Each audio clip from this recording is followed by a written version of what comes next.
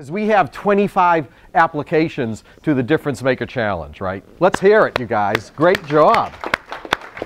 25 applications. We were shooting for 10. I was going to be doing cartwheels if we got 10. And we have 25. That's pretty incredible. It's about 50-something students that are interested in this. And so we're very excited. The chancellor's excited. The vice chancellors are very excited about this. And now we have a whole lot of work to do, which is the real challenge here. It makes me a little nervous, but this is good work to do. And we have some good folks here to help with that. The range of applications, and I did bring them, they really cover the gamut. So sometimes we're looking at like software apps. People have different causes and fundraising activities they want to engage in to help the cause. We have new products and devices. So there's really a range. You all listened really neatly to what we've been talking about the last few weeks as we've been pumping up this challenge. So thank you all for taking this risk with us, because as I mentioned in the very beginning, right, this is the first time we're doing this, and not everything is entirely clear, but we know that we'll get this to work. So you may be wondering now what you've actually gotten yourself into, right? I mean, we talked a little bit about it, but now there is actually some work ahead of us here. So we have about 8.5 weeks. The idea challenge is on April 17th, when you all have a chance to pitch your idea. And we have, I think on April 12th is the deadline for getting your materials all together, so we have a chance to vet things. You have some time. I know some of you have teams. The mechanical engineers travel in a wolf pack here. We have always, there's usually 5 or 6 of them when we see them. And some of you are solo and you're looking to find people to work with, so we'll help you do that. We need to work on sort of defining the problems and the solutions that you'll be working on, and then what types of resources you're going to need to move forward. And then what is the deliverable? The deliverable is a 3-minute rocket pitch, which I will probably demonstrate a rocket pitch for you this evening in case you're wondering what a rocket pitch actually is.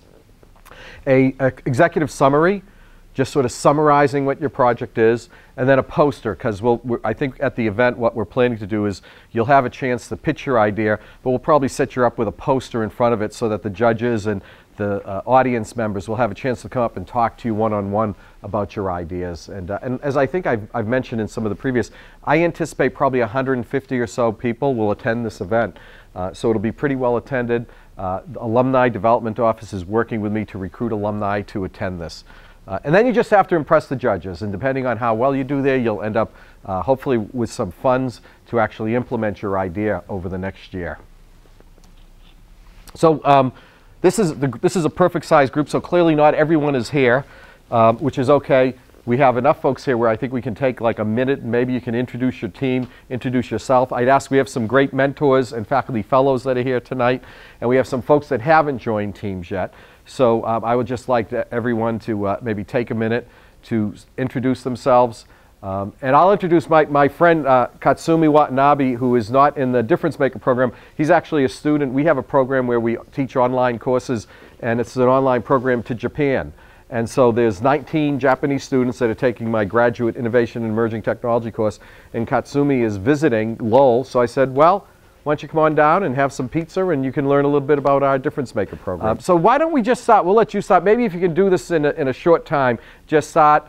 And the reason I want you to mention your idea and introduce your team members is in case you're still looking for team members, there are some folks here that are looking to join teams. So this is one way that we're going to help facilitate some interaction engagement. Any particular area that you're interested, or any particular problems? I haven't looked at the projects that much yet, but it doesn't matter. Okay, yeah. Right. So he's looking for a team. Hi everyone, I'm Anthony, graduate electrical engineering student. My project is assistive tricycles for children with handicaps. It's my team. I'm Derek. I'm also a graduate electrical engineer. Yeah. So this is the power assistive power track. Okay. Yes. Very good. I have to see this thing. There's some videos online. There are. Yes. Oh, good. Good. Okay. And do you need help now, or where are you at? We're pretty good right now. Yeah, we're good. Good. Okay. Hi. Hi, I'm Spurti Vabilala. I'm a graduate student in biomedical engineering PSM program. I'm here to join a team. I do have ideas, but I kind of like a few ideas which are already available on the internet, so I would like to join one of your teams. So our project is going to be a limb for developing countries. So in a lot of cases where you see people who've had a limb blown off or had to be amputated due to infection, they don't necessarily have the facilities to get the really high quality prosthetics that we can get here. So what we want to do is we want to blow mold or rotomold a new, heavily customizable but really cheap to make prosthetic that they can use in place of what they're using right now, which is mostly non-medical grade equipment that they find lying around. It's actually, there's some really cool people who've gotten together and they've designed prosthetics out of just stuff that you can find lying around, and it's a really cool thing to do, but we want to provide them with a better option. So yeah. So John, what's your major? I'm a mechanical engineer. I'm Seth. I graduated in December from Peace and Conflict Studies, a master's program. And the project I'm working on is called Give and Take. It's a website designed to promote generosity and giving on campus, and it has three main goals. One is to reduce waste. College students, oftentimes, if you're moving out of a dorm room, you have old appliances, furniture, you don't know what to do, you could sell it on Craigslist and have to deal with that or try to throw it out. But the website's going to give an opportunity for students to post what they have online. Other students need the same things, whether it's dorm room stuff or if it's books from a course. You could sell it back to the bookstore and get a few dollars, or you could give it away. So we want to reduce waste, promote generosity, and also build a sense of community on campus. And we want to start with UMass campus and then expand to other kind of closed networks or other campuses. And we're looking for web developers, graphic designers, and those business marketing expertise. All right, well, I'm Yusuf Deeb. I'm a freshman here at UMass Lowell, and I came to you guys with an idea last time, but I kind of heard a different idea that I liked. It was a Vanessa Colorado's idea, and it was I think it was about Bright Horizons. It's about like psychological treatment for those kids in Rwanda. Right. Yeah. So And, are you on her team now? Yeah, I'm actually helping her out with fundraising right now. Good. So you're representing that group tonight. I guess so, yeah.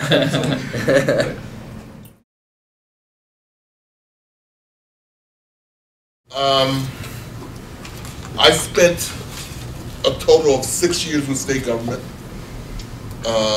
running employment and training programs, and then doing professional development. So I know labor and workforce development pretty well. And then I spent 30 plus years in high tech, working in computers, internet, communications, in sales, manufacturing, and sales operations. So I have a breadth of high tech experience, and plus I'm pretty darn bright. And he's a modest guy as well. Thank you. Steve's Managing Innovation course this semester. Matter of fact, I got to pull out of here a little early. It starts at 6 o'clock tonight. And just available to provide assistance, mentoring, advice, whatnot, in the areas of general strategy, how to connect the resources, how to move the idea along. My background, undergrad in electrical engineering from Worcester Polytech, master's in computer engineering from BU, and a master's degree in management from the MIT Sloan School down in Cambridge, and spent many, many years in high tech, most recently at Cisco Systems and other companies, and looking forward to helping any way I can. Sales, marketing, strategy, biz dev type stuff, but can also dance the technical side a little bit too. To the Graduate School of Education, and our work there is mostly training teachers, but also school leaders. My major job is to prepare high school English teachers for their license and certification to teach at the secondary level.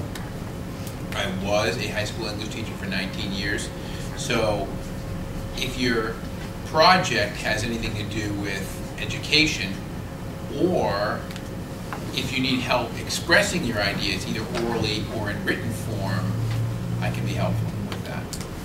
I'm in the history department, and I'm the faculty fellow for the humanities, fine arts, and social sciences. So one thing that I can do is help you figure out how to integrate that set of disciplines into the projects that you're doing. My main interest as an historian is social movements, and I'm also a social activist, so I've worked a lot with social movements myself. I've worked with a lot of nonprofit community organizations, and I can probably be of assistance to help you sort of navigate that terrain and think about what that might mean for you and your project. I also teach documentary filmmaking. I'm actually working a little bit with this project to assist with that. And if you want to integrate digital media in any way into your project, in addition to all the technology support that you can get from the other faculty fellows and Steve, I can do that too.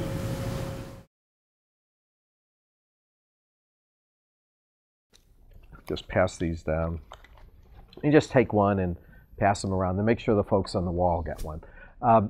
So we have this model that we're using to help you, and our workshops are structured around this model. And the idea is to start with the problem, help you to clearly state what the problem is you're addressing, and then we're actually going to ask you to do a little research on that problem. And the reason we want you to do this is because the more you know about the problem you're solving, then the better you can present and sell that idea. If you think about this, whether you're talking about launching a business based on some sort of educational technology or creating an annual fundraising event that'll support a foundation, you need to sell your idea to people, right? You need to excite people about your idea.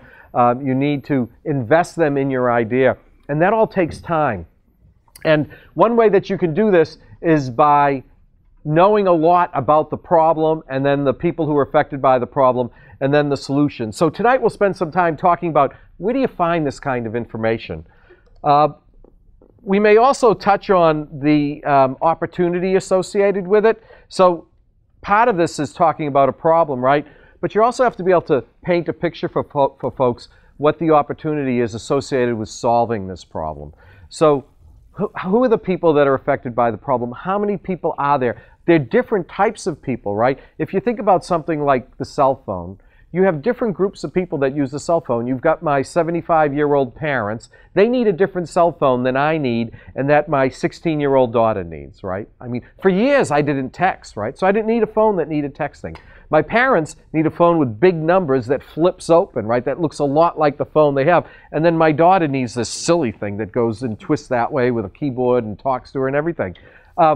Those are different groups of people, right? So the solution that you develop, if you're developing a cell phone, or you're developing a crutch, or you're developing a fundraiser, different groups of people are affected different ways by the solution that you develop. So we want to spend some time helping you to think through who are the people that will be affected and that will be affected by your solution, but will help you get to there.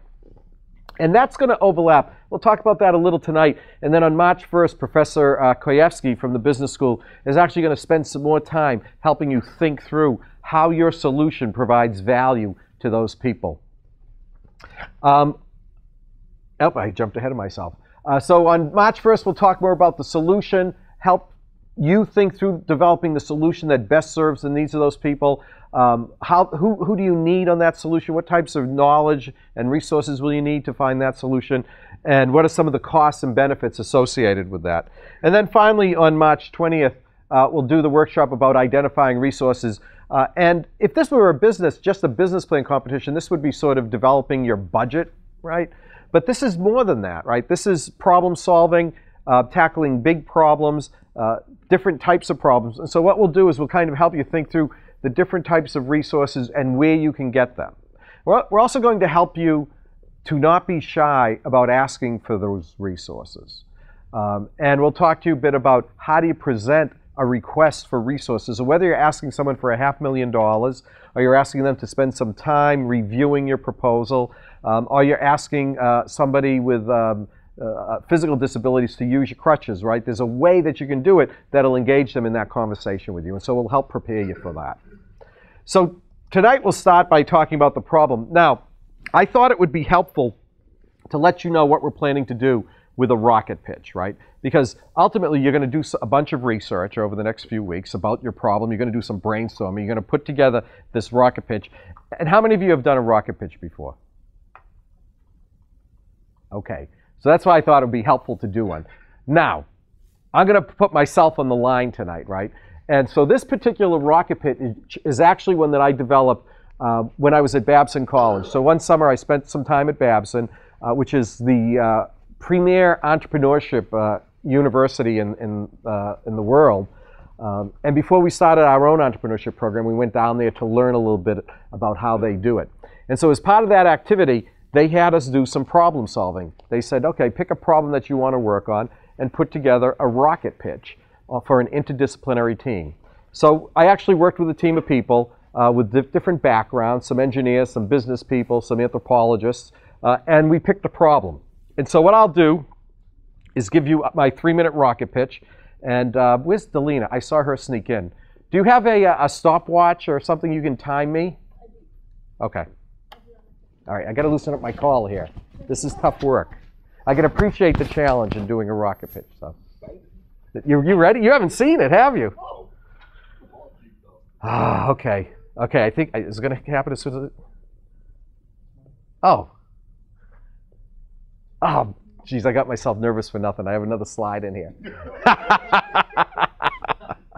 I'm going to do it first, then we'll come back and we'll talk about it, because now I'm ready to go. All right.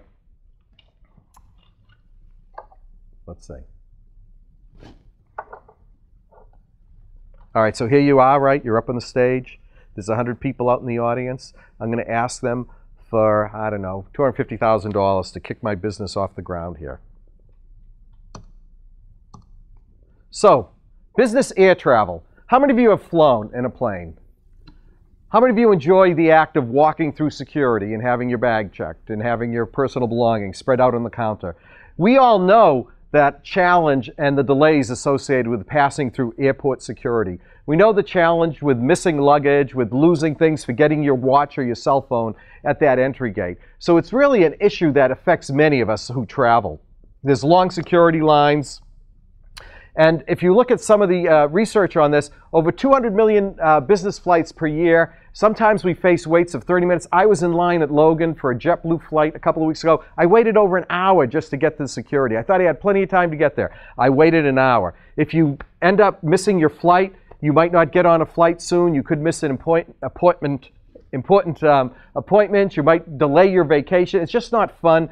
This whole issue around airport security and passing through has really made it much more difficult for us and raised our anxiety level. So what we would like to propose is the development of a new product called Securities. Securities is a device that's meant to provide some relief when you're traveling through airport security.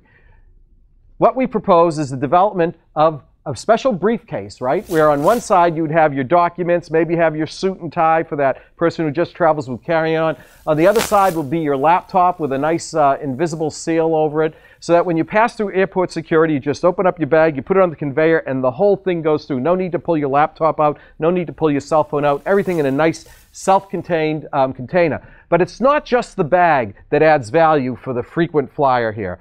With Securities, we're also talking about creating a special security line. So we're not just selling you a briefcase, we're selling you convenience. We're going to help you get through that security line more quickly. Securities will have an FRID tag embedded on it to assist with tracking the baggage as we move through in case you happen to lose your bag. We'll enroll folks into a preferred traveler program, which will provide them access to airports across the country. And we'll also develop an Easy Pass security lane in partnership with the major airports around the world. This is an incredible business opportunity. We project significant sales growth starting in the 3rd year, slowly ramping up as we develop our distribution model and we develop our product development model. And we estimate with 55 million U.S. business travelers, an estimated sales price of $150 per unit. And if we can capture 5% of that market, we're looking at potential $412 million in gross revenues over the course of 5 years. So in order to move this forward, we'd ask you to consider making an investment of $500,000 into this business, which will allow us to develop the marketing team, the branding team, and a distribution network. And with that, I would say if you're looking for quicker, faster, safer, more reliable airport travel, then you'd want to invest in Securities. That's my rocket pitch. How long did I go? Okay, now I'm going to tell you right now, we're going to cut you off at 3 minutes. So Delina was being polite. She didn't cut me off. I actually saw her starting to politely wave her hand. But so that's a rocket pitch. Now, honestly, that's not the best rocket pitch. I've actually seen much better. But it was a few years ago that we developed that one. So you like that one? So do you want to invest? Yeah. The idea of that rocket pitch, right, is to get people interested, right? To capture their attention get them interested in learning more about your opportunity, the solution that you're pitching to them. Now, this would be accompanied, and as yours will be accompanied, by a poster, right, and an executive summary. And in the event, the judges will have a chance to ask you a few questions. So if you can pique their interest with this, then you can get into a conversation that may help them to start thinking more about investing.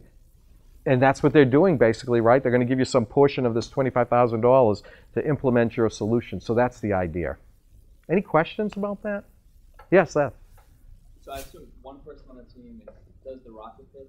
Have you ever seen teams where they split it up? Yes, No? yes. In fact, at Convocation, all the teams split it up because there were 3 teams. There were 2 people on each team, and they split it up. And you know who does a great job splitting it up? Are Adam McLaughlin and Jordan Ty, who do supporting devices, the Crutch guys, mechanical engineers. They do a really good job. While one of them's talking, the other one's kind of hobbling around. And the other thing that makes rocket pitches work are props, right? So if you have a prop, right? So even if it's made out of cardboard or paper mache, or so a prop of your device is really valuable in terms of helping people to connect with you. Other questions? So y'all can do that, right? Because you're going to be armed, right? We're going to make sure you have all the information you need. And like I said, we're going to spend some time with you, I think in early April, prepping you for this. Now, I did want to just go over a couple of points here. The idea, what I tried to do in that is present the problem, present it quickly, and you want to present the problem in a way that people can connect and identify with it. And that's why I asked you all, how many of you have waited in airport lines? And I think almost every hand in the room went up, right? So everybody can identify with this problem. So your job is helping people to identify or think about somebody who can connect with your problem. Then we sort of lay out the opportunity. And honestly, I think I probably could have done a little bit better job laying out the opportunity. Holly, what would you have graded that rocket pitch at? A 10? Oh, thank you. Out of 10. Thank you. So we lay out the opportunity, we pitch the solution, this is the solution, this is how we're going to sustain the solution, and then you ask for something, right? You want to have a call to action, you want to ask, or in the case of this, explain how you'll use the funds. And so people know.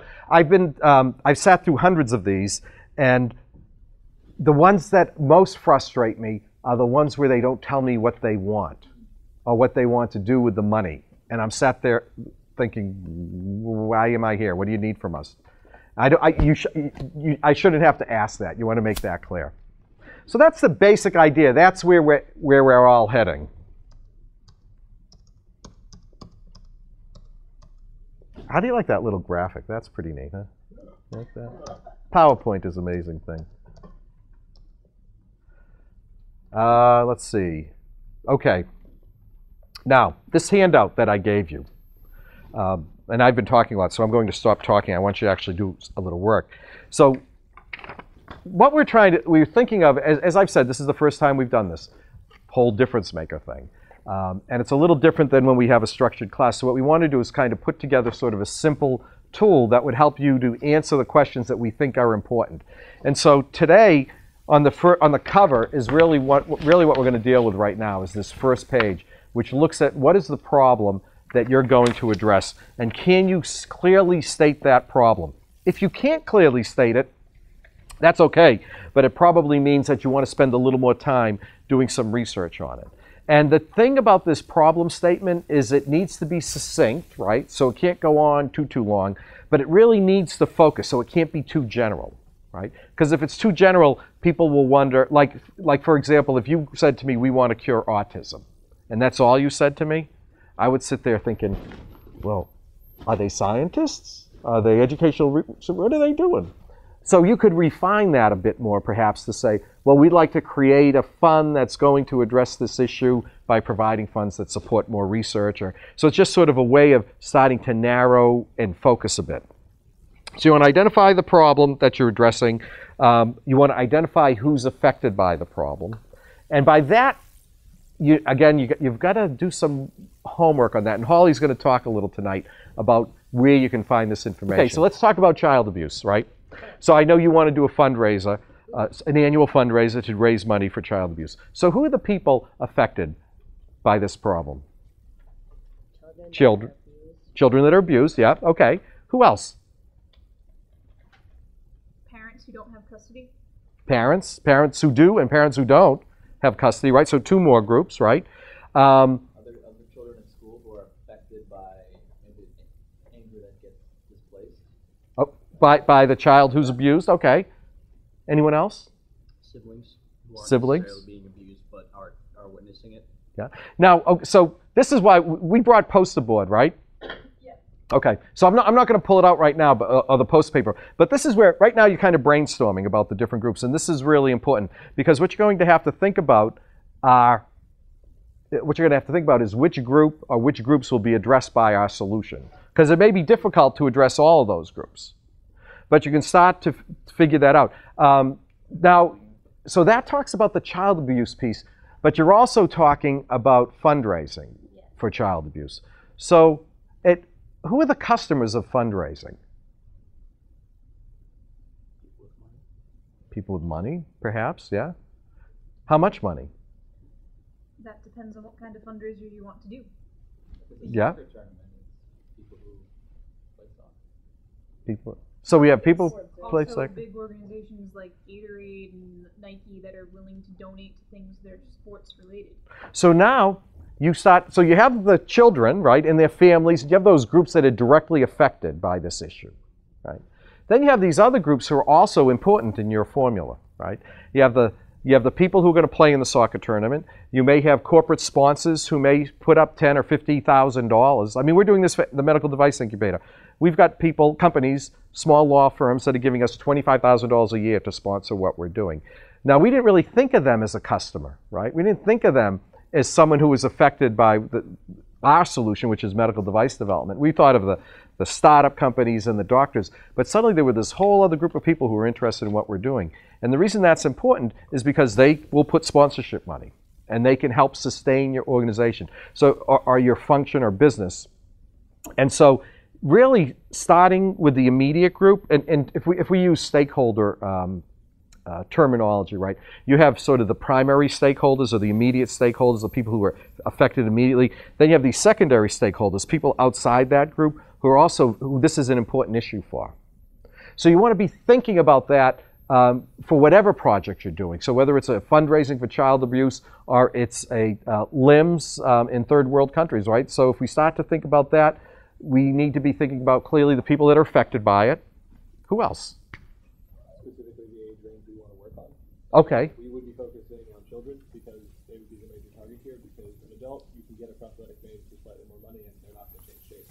They're going to stay roughly the same height. Yeah. But kids are changing their height constantly, and so a prosthetic for them is not as easy to find or buy or quite as well made. Okay. And so our focus would probably be in that general area. But, so you've got the you've got sort of the target market, but then, in your case, I guess the target patient, right? You got the target patient, but then there are other people that would be affected by whether or not these children have prosthetics, right? So they would be the families of those children. Families, yeah. Obviously, must be awful to have a kid with who can't go out and play. Yep. Other kids. And their friends who want to play with them. Exactly. Right. School teachers. Exactly. The community that you're working inside of. I mean, it's heartbreaking to see kids who can't move or do things for themselves necessarily, and so offering that society the option to do that also is a good thing for them. So you have this whole group of sort of primary stakeholders, and then you'd also, I guess, you'd probably want to look at the medical establishment, right? Because there's probably doctors and nurses and other folks, therapists that might be engaged. And then clearly, again, there are certainly companies that would be interested in sponsoring that kind of activity. So you guys kind of get where I'm going with this. We've just picked two different examples here, and suddenly we could probably come up with 10 groups for each of these issues. And what your job will be is trying to figure out, okay, so who's going to be, we're going to solve a problem for this group or maybe these 3 groups, but then there are these other groups that it's important to them that we solve the problem. And by thinking about that, we can start to think about how we're going to structure, what type of solution we can do. Because at some level you have to worry about money, right? I mean, you have to think about, I mean, you're directly worrying about it, but it costs money to raise money too. And so we need to be thinking about all these different pieces. And so that's what we're going to do with this first group. So what I'm going to do, there's a few other questions on here. I'm going to stop talking. And if you're in a team right now, I'd like you to work on starting to bullet in some of this first page. If you're not on a team, did you see a team that you were interested in learning a little more about tonight, or? Okay. So if you want to maybe brainstorm with them now, and Darlene, if there's a group that you're interested in talking with, you can kind of peek over their shoulder. There's nothing, let me just say a word about IP, intellectual property, and proprietary things. And I say this to medical device inventors all the time because they worry about disclosing. I said, when we're working around brainstorming, unless you're telling me a secret formula, right, something that can be patented and protected, that type of information you don't need to disclose here. So right now we're sort of sharing ideas and brainstorming, and so feel free to share ideas with each other. And hopefully what we'll end up is with better ideas. So go to it. We'll take maybe 10 minutes. What time is it anyhow? It's 6 o'clock. 6 o'clock. Let's take, say, 5 minutes or so, start brainstorming, and then I want to see what kind of roadblocks you run into, and then what types of things you come up with.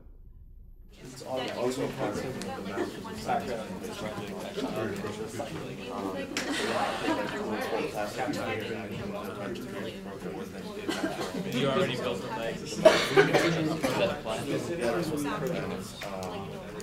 And I'm actually taking a class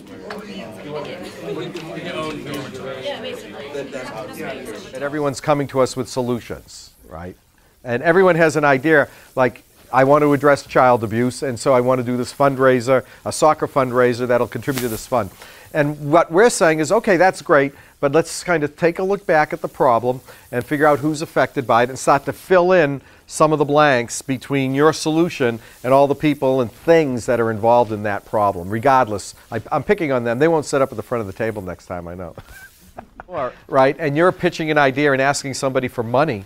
That person with money is going to be tough on you. Now, it's probably better for them to be tough before you're actually up in front of the crowd asking for the money. So you keep being tough. Binder, and you can start putting materials in it and collecting the materials for a couple of reasons. You can't keep this all in your head. When you present or pitch this idea, you'll want to have some good facts that you can share with people. And you also might find some good graphics and images. You saw on our slides, we did that little animation. We had the suitcase, visually attractive, not just bullet points. So you'll want a place to start storing and collecting that information as you put your idea together. So do spend some more time, I think, thinking through your problems.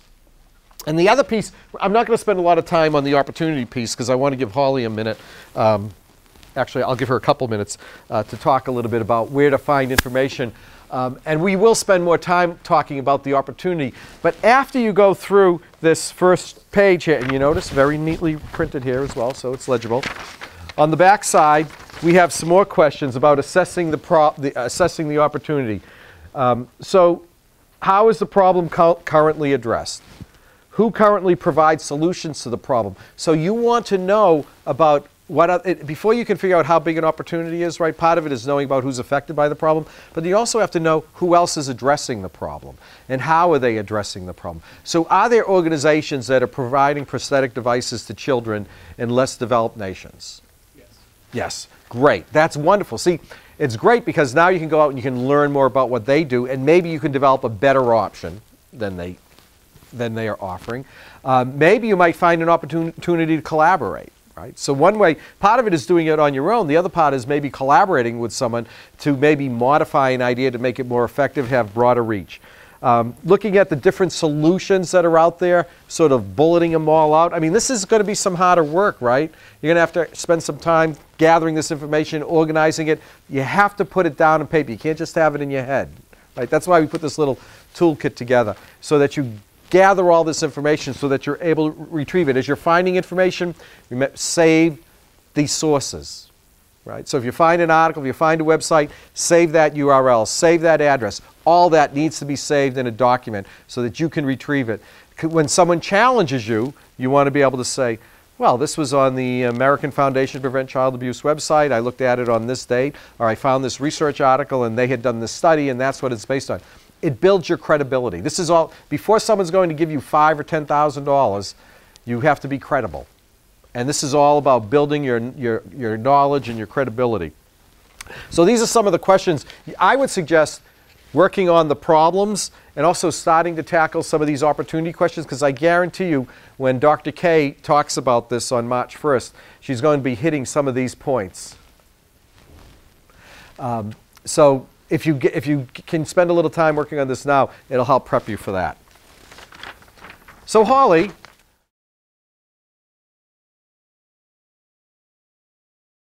you're going to have to research your project or idea more in depth in the opportunity. And so I'm just going to show you some UMass Lowell resources that will help you guys out in doing so.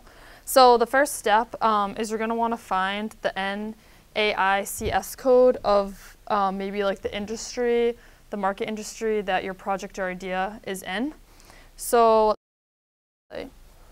and then over the summer I actually worked for a medical device startup company. I had an internship there. So I'm just going to use my experience and examples from that.